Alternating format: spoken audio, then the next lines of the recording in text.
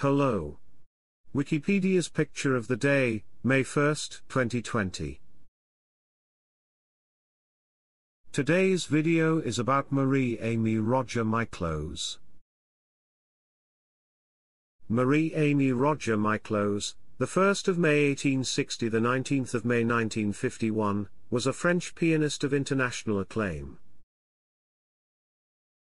One reviewer described her as an artist of interesting and unconventional qualities, possessing a strongly marked sense of rhythm, brilliant and incisive touch, and her playing is marked with certainty, that adds tonal charm to brilliancy.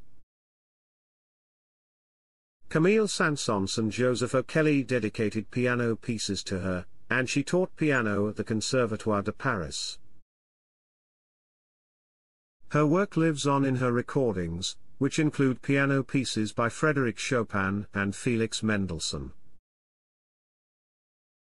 This photograph of Roger-Miclos was taken in 1902 by Jean Reutlinger as part of Volume 21 of the Album Reutlinger de Portraits Divers.